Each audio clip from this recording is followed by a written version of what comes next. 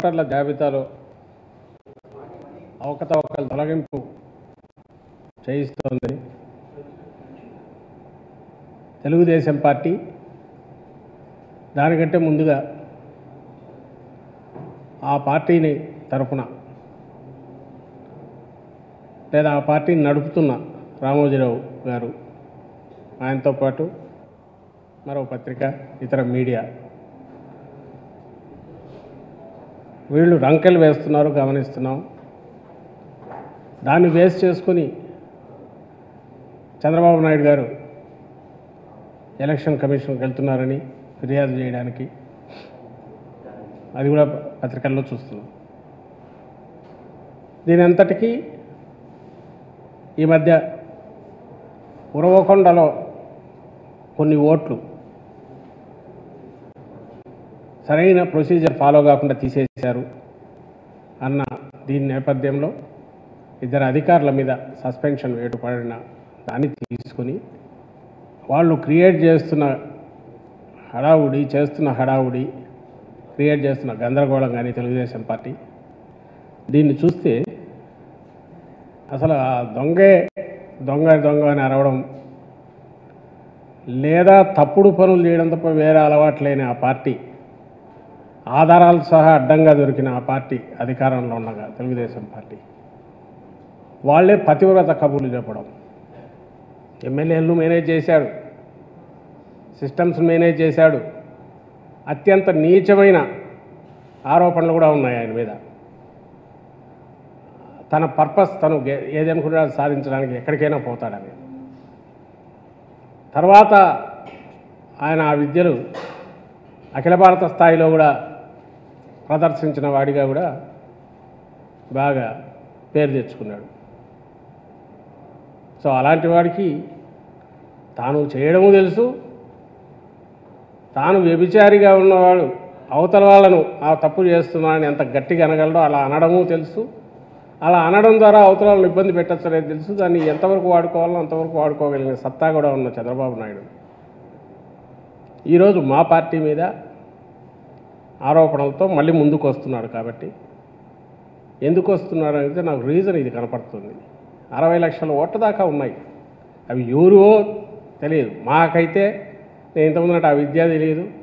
ఏదో రెండో ఓటు వేయించుకొని అది ఎట్లా వేసుకోవాలో దొంగ ఓటు ఇంకా చేయాల్సిన అవసరము లేదు, చేసే అలవాటు లేదు. అందువల్ల అవి ఎవరో కూడా మేము చూడట్లా. ఈ 60 లక్షల ఓట్లు ఎన్నికల కమిషన్ సమ్మరీ రివిజన్కి పెట్టిన ప్రొవిజన్ ఆసరా చేసుకొని బూత్ లెవెల్ ఏజెంట్స్ని పెట్టి పక్కాగా బిఏల ద్వారా ఎన్నికల కమిషన్ దృష్టికి తీసుకెళ్ళి డిలీట్ చేయిస్తే నిజమైన ఓటర్ ఉంటాడు, తీర్పు ఖచ్చితంగా వస్తుంది అనేది మా కోరిక, ఆశ. ఇది అన్న రోజు నుంచి జగన్మోహన్ రెడ్డి గారు ప్రకటించారు. మేము సీరియస్గా దిశగా అడుగులు వేస్తున్నప్పటి నుంచి టీడీపీ ఒంట్లో వణుకు మొదలైంది. కుప్పంలో ఎన్ని దొంగ ఓట్లు అందరికీ తెలుసు. బయటకు వచ్చింది ఆయన వైజాగ్ ఈస్ట్లో 19లో 30,000 ఓట్లు జరిపించాడు ఆ ఎమ్మెల్యే, టీడీపీ ఎమ్మెల్యే. 19 ఎన్నికలకు ముందు 30,000 ఓట్లు. ఒక్కసారి 30,000 ఓట్లు ఎట్లా వస్తాయి? కుప్పం ఓటర్ల జాబితా దులిపితే 30-40 వేల పైగా దొంగ ఓట్లు బయటపడ్డాయి. చంద్రబాబు నాయుడు లాంటి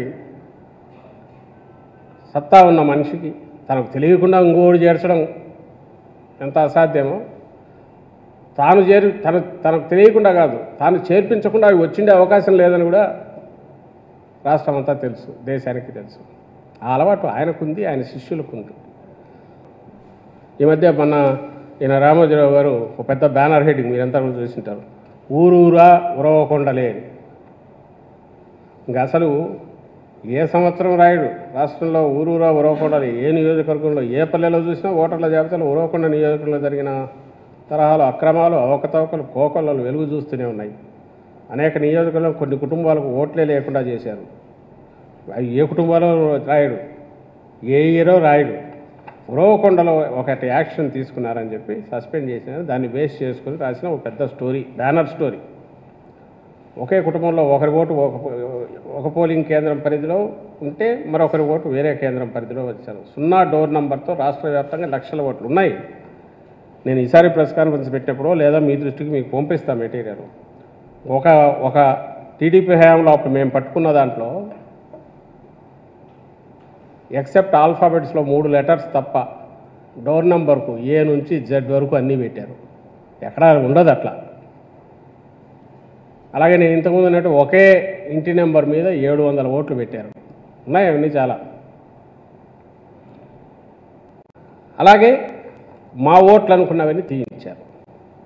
సో ఈరోజు ఉరవకొండ మీద వీళ్ళు ఇంత గగ్గోలు చేస్తున్నది అక్కడ ఏం జరిగిందా అని దాన్ని తీయించాం. తీస్తే ఉరవకొండలో 2 అధికారులు ఉండగా మొదట ఒక స్వరూపరాణి అనే మహిళా అధికారి, ఆమె 6, 7, 17 నుంచి 34, 21 వరకు అక్కడ ఉన్నారు. అది చెప్పి సీఈఓగా ఉన్నారు, దానికి రిటర్నింగ్ ఆఫీసర్ అన్నట్టు. 6, 7, 17 అంటే అప్పుడు తెలుగుదేశం పార్టీ ఉంది. ఆ పార్టీ అధికారంలో నుంచి పోయిన తర్వాత మేము అధికారంలోకి 19 వచ్చిన తర్వాత ఆమె కంటిన్యూ అయ్యి 21, 4, 30 ఏప్రిల్ 21 వరకు ఆమె అధికారంలో ఉన్నారు. ఆమె ఉన్నప్పుడు ఆమె టెన్యూర్లో 4081 ఓట్లు డిలీట్ అయినాయి. తర్వాత భాస్కర్ రెడ్డి అనే అధికారి వచ్చాడు. ఆయన 24, 6, 21 నుంచి నిన్న ఆగస్టు సస్పెండ్ అయ్యేంత వరకు తనే ఉన్నట్టున్నాడు. 23 ఆయన హయాంలో 2077 ఓట్లు డిలీట్ అయ్యాయి. తొలుత ఉన్న అధికారిని 4081, తర్వాత వచ్చిన అధికారి మా హయాంలో వచ్చిన అధికారి దీంట్లో టెన్యూర్లో 2077 ఓట్లు డిలీట్ అయినాయి. దీంట్లో ఏం జరిగిందన్నారంటే ప్రొసీజరల్ ల్యాబ్స్తో 2912 ఓట్లు డిలీట్ అయిన వాటిలో ప్రొసీజరల్ ల్యాబ్స్ ఉందని ఎలక్షన్ కమిషన్ అబ్జర్వేషన్. దేని బేసిస్ మీద అక్కడి శాసనసభ్యుడు టీడీపీ శాసనసభ్యుడు పయ్యావుల కేశవ్ ఆయన వెళ్ళి రిపీటెడ్గా పోయి అప్లికేషన్లు పెట్టారు, చేశారన్నారు. బాగానే ఉంది, తప్పేం లేదు, చేశారు, గమనించారు. వాళ్ళు ఆ ఓటు డిలీషన్ అనేది తప్పు అనలా, ఓటు డిలీషన్కు ఫాలో అయిన ప్రొసీజర్లో ల్యాబ్స్ ఉంది, స్టెప్స్ సరిగా ఫాలో కాలేదు. అంటే ఫామ్ 7 వచ్చిన తర్వాత ఫామ్ 13 ఆ కంప్లైంట్ ఇచ్చిన వారి సిగ్నేచర్ తీసుకోవడం, ఎవరైతే ఓటర్ కానీ లేదా ఆ ఓటర్ అక్కడ లేకపోతే పక్కింటి వాళ్ళతో కానీ ఫామ్ 14లో సిగ్నేచర్ తీసుకోవడం, వాటిని రిటైన్ చేసి అట్లే పెట్టుకోవడం అనేది సరిగా ఏదో జరిగినట్లే ప్రాసెస్. దాని గురించి పాయింట్అవుట్ చేస్తూ యాక్షన్ తీసుకున్నారు. ఇది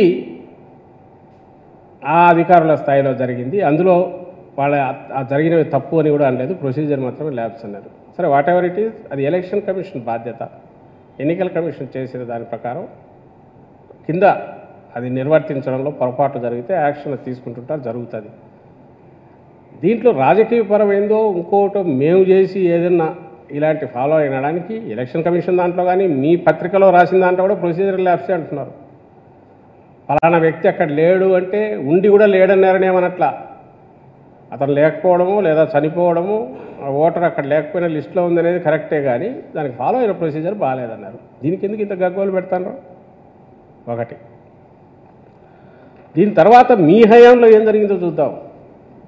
ఇంకొకటి ఎవడన్నా ఏదన్నా అంటే అర్థం ఉంటుందేమో, కొత్తగా వచ్చినాడో ఈ తప్పుడు పనులు చేసే అలవాటైన నీకు తెలిసిందే తప్పుడు పనులు చేయడం, తెలుగుదేశం పార్టీకి కానీ చంద్రబాబు నాయుడుకి కానీ ఆ నాయకులకు కానీ. వీళ్ళలో ఈరోజు ఆ రోజే మేము తీసిన ఇదే మొత్తం 2015, 16, 17 అంటే తెలుగుదేశం పార్టీ అధికారంలో ఉండగా 50,25,500 చిల్లర ఓట్లు ఆ 3 ఏళ్లలో తీయించారు.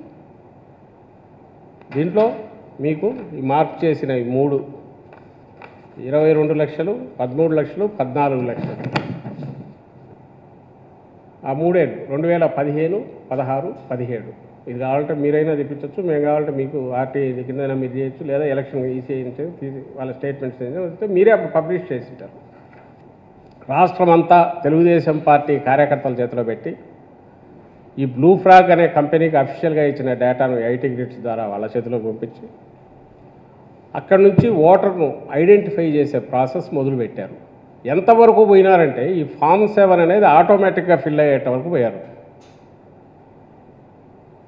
దీంట్లో వైఎస్ఆర్సీపీ ఓటర్ను గుర్తించడానికి డైరెక్ట్ క్వశ్చన్స్తో పాటు ఏ ఛానల్ చూస్తారు, ఏ పేపర్ చదువుతారు, సాక్షి అని ఉంటే వైఎస్ఆర్సీపీ, లేదా తన సింపతీస్ ఎట్టున్నాయో చెప్తే ఇది, లేదా టీవీ ఛానల్ సాక్షి చూస్తున్నానంటే ఫలానా, ఈటీవీ చూస్తున్నానంటే మనవాడు, ఏబిఎన్ అంటే మనవాడు, ఇట్లా అన్నీ పెట్టుకొని ఈ కాలమ్స్ ఎవడైతే చెప్తే ఆటోమేటిక్గా ఫామ్ 7 ఫిలప్ అయ్యేట్టు ఈ పేరు దీంతో ఈ ఓటర్ దాంతో అది తీసుకెళ్ళి బిఎల్ఓ ద్వారా ఇచ్చేసి 50 లక్షల పైన ఓట్లు నువ్వు తీయించినావు ఆ రోజు, 50 lakhs పైన.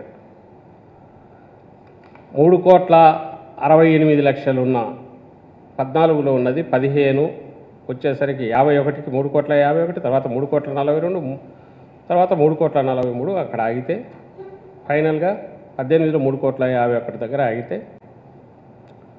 మేము అప్పుడు పోరాడి ఈసీ దగ్గరికి వెళ్ళి చేసి మళ్ళీ ఫ్రెష్ ఇది చేయించుకోవడం ద్వారా 19కి వచ్చేసరికి 31,97,000 మేము లీగల్గా విత్ డ్యూ ప్రాసెస్తో చేయించగలిగితే అందువల్ల మళ్ళీ 3,98,00,000 చేరింది. ఒరిజినల్గా 5 ఏళ్లలో చేరాల్సిన నంబర్ అప్పుడు వచ్చింది 3,98,00,000. 19 మరి ఈరోజు ఎంత ఉందబ్బా 23లో మీరు లాస్ట్లో చూస్తే ఇప్పుడు 3,97,00,000 ఉంది. అబ్నార్మల్ ఎక్కడా లేదు. ఒక్క మీకు 22లో డిలీషన్స్ 11 లక్షలు ఉన్నాయి. దానికి రీజన్ కూడా ఎలక్షన్ కమిషన్ 22 లాస్ట్ ఇయర్ వాళ్ళు ప్రెస్ కాన్ఫరెన్స్లో వాళ్ళే చెప్పారు, డూప్లికేట్ సెకండ్ ఓటు ఉన్నవి తీసేసింది 10 లక్షలని, అలాగే ఆధార్ లింక్ చేయడం వల్ల కొన్ని ఇదైపోయినాయని వాళ్ళు చెప్పారు రీజన్స్. నువ్వు చెప్పేది ఊరూరు, నువ్వు ఎక్కడ ఊరూరు ఊరవకొండలు లేక కాన్స్టిట్యున్సీకి నిన్న ఎవరో బీజేపీ వాళ్ళు అంటున్నట్టుంది 10,000 20,000 అని. ఆ దిక్కుమాలిన అలవాటు, పనికిమాలిన అలవాట్లు కానీ అడ్డంగా అడ్డదారుల్లో పోవడం కానీ అలవాటు మీకు. నీకు 10,000 20,000 చేస్తే ఎన్ని 30-40 లక్షల అడిషన్స్ ఉండాలా? ఎందుకు లేవు మరి ఇక్కడ? ఎందుకంటే చేయలే కాబట్టి. సో ఆ రోజు నువ్వు చేసిన తప్పుడు పని వల్ల నువ్వు దాన్ని ఎంత సిస్టమేటిక్గా ఇప్పుడు సేవామిత్రని పెట్టి నువ్వు చేసిన అలవాటు నీకుంది. గవర్నమెంట్ డేటా తీసుకొని ప్రైవేట్ వాడి చేతిలో పెట్టి చేయించింది నువ్వు. తద్వారా వైఎస్ఆర్సీపీ ఓటర్లను మొత్తం డిలీట్ చేసే ప్రయత్నం చేసినావు, సక్సెస్ఫుల్గా చేసినావు. దానికి కొంతవరకు మేము మళ్ళీ కరెక్ట్ చేయించుకోగలిగాము. లాస్ట్ మినిట్లో అలర్ట్ అయ్యి అది ఈరోజు నువ్వు వచ్చి మమ్మల్ని అనడమేంది, చంద్రబాబు వచ్చి మమ్మల్ని అనడమేంది, మేము తప్పు చేసినామని చేస్తున్నామని చేస్తే ఇప్పుడు ఎలా ఎక్సర్సైజ్ నడుస్తోంది. మేమైతే ఈ 60 లక్షలు అది ఎవరు ఓటో మాకు తెలియదు. 2 చోట్ల ఉంటే లేదా ఫేక్ డూప్లికేట్ ఏదున్నా దాన్ని ఎలిమినేట్ చేయించడంలో ఎలాంటి ఇది లేకుండానే అగ్రెసివ్ పోతుంది. ఎందుకంటే మాకు ఒరిజినల్ ఓటర్ కావాలి. నువ్వు ఆ పని వద్దనే ఉన్నాడు. ఇప్పటి నుంచి జనవరి వరకు టైం ఉంది.